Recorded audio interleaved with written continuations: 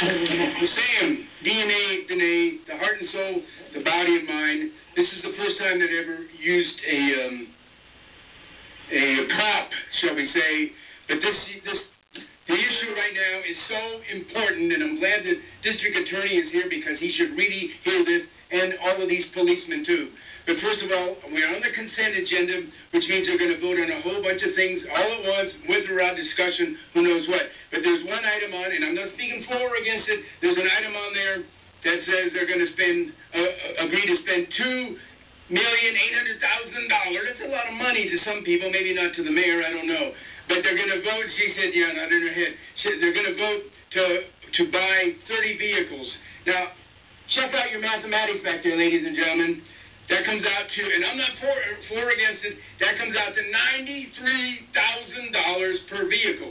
Now, I don't know what these vehicles are, but that seems like a lot of money, but nobody else cares. Only Sam, the only guy, speaking for 400,000 people in this community, because nobody else looks at these things. All right, the next item is, I have to speak on this because I was the driving force that brought medical marijuana and eventually regular marijuana to Reno. I was certainly a driving force, because every time it was on the agenda, they pushed it off, and I finally said, look, if people are sick or dying, it's legal, let's do it. The next week, it was on the agenda, and finally the licensing went through, so I was responsible for ordering them to follow my directives, and they did. Thank you. You're welcome, Sam, like it says on my card right up there. But anyway, I'm finding out things that I did not know that really should be looked at. People think of marijuana and puffing a marijuana cigarette, and I don't use marijuana. I'm satisfied with good old tequila. But anyway, people puffing on a marijuana cigarette, that's what you think of, right? A bong, whatever those things are called. Now they got candy. They got candy. Now, if somebody wants to use marijuana, they're just going to go out and get some marijuana. Why do they have to be propagandized into buying marijuana? So take a look at this thing they call edible candy marijuana. Take a look at that, ladies and gentlemen. That, I don't want to be too diabolical about it, but that is really, really, really nasty packaging. This thing, that package of candy right there that looks like gummy bears inside, should have to be put into a safe with a lock on it.